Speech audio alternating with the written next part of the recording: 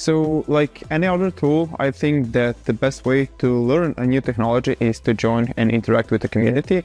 And that motivated me to join the community. So the forums was the best place and still is for learning new things. So whenever I had any issues or any problems, I just talked to the people on the forum and they have provided me an answer.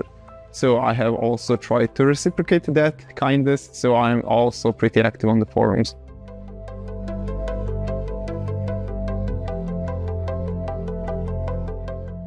I'm trying to connect with a lot of people.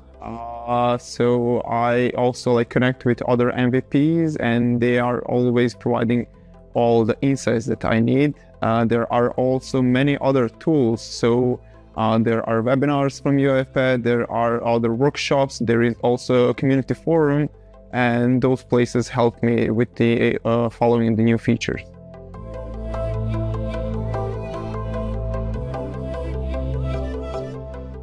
So from what I saw, there is going to be an autopilot option and that we can use to develop workflows inside UiPath Studio. So there is a global search where we can use and basically type in our prompt, and then the prompt will generate the feature, the activities, and it will also import the dependencies that we need. So I think that that is really cool, and that is one of the places where I would really like to use the autopilot feature.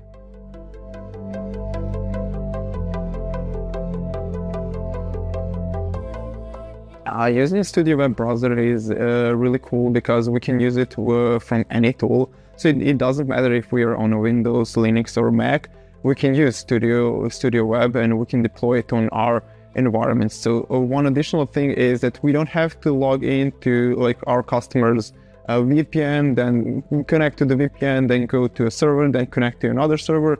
We can connect directly through our browser and it is a much better user experience for the developers.